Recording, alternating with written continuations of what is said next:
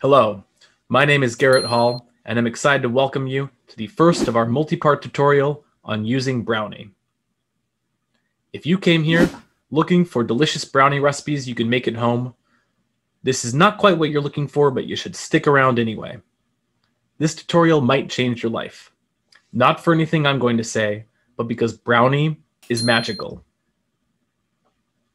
If you are not familiar with smart contract development, it's a great time to get into it. And if you are familiar with smart contract development, but for some reason you're not using Brownie, it's going to provide you a comprehensive suite of tools that's going to level up your development capabilities. This tutorial is going to be released as several multi-part videos. This video is going to focus on what Brownie is, a high-level overview of Brownie. Future installments are going to cover installation and usage. So if you already know what Brownie is and you don't need to get any more hyped, feel free to skip forward. However, if you want to get hyped, just read what any user of Brownie is going to say. It's so easy to use Brownie. It's so easy to install and get started. The documentation is very clear. And the best part about Brownie is if you use it, you can still go back to whatever you used before. It's just Brownie's so great. Why would you do that?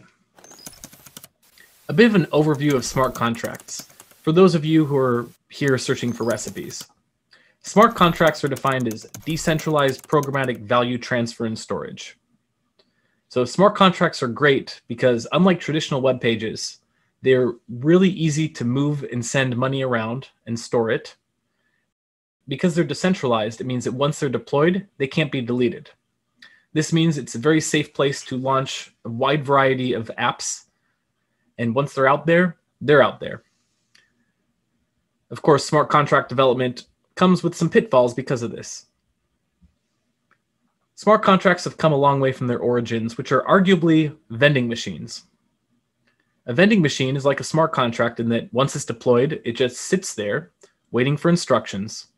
Once someone comes along, puts in a dollar bill and types in C3, the smart contract executes. It decides if that means you want a Diet Coke or a Gatorade, and it delivers it appropriately. This has been very useful and it's quenched a lot of people's thirst, but smart contracts have come a long way since then. They've really started taking off in the past few years. And in particular for this tutorial, we're going to focus on smart contracts within Ethereum. Ethereum is the second largest blockchain with over $200 billion in value, and it's the only one that natively supports smart contracts at this size. There's over 10,000 tokens deployed on Ethereum, which means that Ethereum contains entire economies built into it. The primary programming language used to deploy smart contracts remains Solidity. Solidity was launched in 2014. It's a Java-like environment, and it's Turing complete. A newer entry is Vyper. Vyper was launched in 2018. It provides a more Pythonic interface, and for security reasons, it's not Turing complete. A Turing complete program is haltable. It might run an infinite loop that will never end. That's not good if you're running a decentralized network. So Vyper does not allow infinite loops. And as a result, it's not Turing complete. Brownie will handle both. Remix is the classic editor. It's best for Solidity. You have to use a plugin to use Remix with Vyper. And Remix is great. Remix got a lot of people excited about blockchain programming. You can access it right from the web. It'll store all your contracts. It has simple examples. You can compile directly in it. It's a gorgeous GUI. And when you're ready to deploy and run and test your contract, you can do it right from your browser. This here is going to deploy to my local blockchain.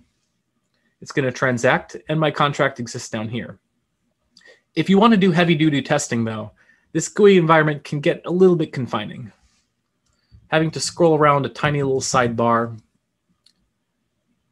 in order to run and get my transactions out of it, it's fine. It's perfectly functional, but it's that sort of example where once you use Brownie, you might never go back to this. Brownie is going to exist entirely on the command line. It's a comprehensive and complete smart contract development framework, and it gives you everything you need to get your smart contract tested, rock solid, and launched. Brownie is going to handle deployment, interaction, debugging, and testing. So let's dive into what some of these look like. One of the cool things about Brownie is that you can deploy with one simple line of code to the live blockchain, as well as to your local blockchains, all the test nets.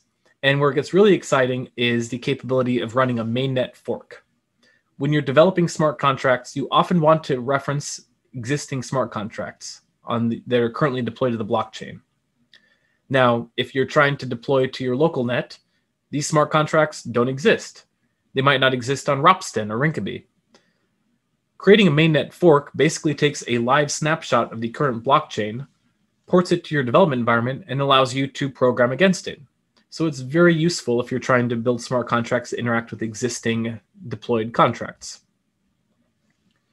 Brownie has its own built-in console. This is a pretty powerful ability to let you run one-off scripts, see what's going on, and if the code works, copy it and paste it into your code. Brownie also has an interactive mode when it's running tests, which means if the tests fail, it'll drop you right in the console at the exact state. This means that you can query all the variables involved, see what's going wrong, gives you an interactive environment with which you can fix everything. Debugging is also fantastic. When you write your tests, it's going to provide a comprehensive coverage map to show you exactly which tests are failing. You can divide your tests up into several files, and it will give you a full summary of which tests are failing and why, so you can load them up. It also provides the capability of doing integrative tests. This means instead of writing a test with a fixed value, you can let Brownie pick the value for you. It'll pick random values for as many trials as you want, and it'll tell you which values caused and triggered the failure. And finally, the testing is going to provide you with a results coverage GUI. This means if you want to check the comprehensiveness of your tests, not only will it give you a full report, it'll actually show you every single line of code with a green to red display of how well your testing is covering the code. So you can make sure that you've tested every nook and cranny of your smart contract before you've deployed it. If you'd like to learn more, we've pasted all these links in the show notes.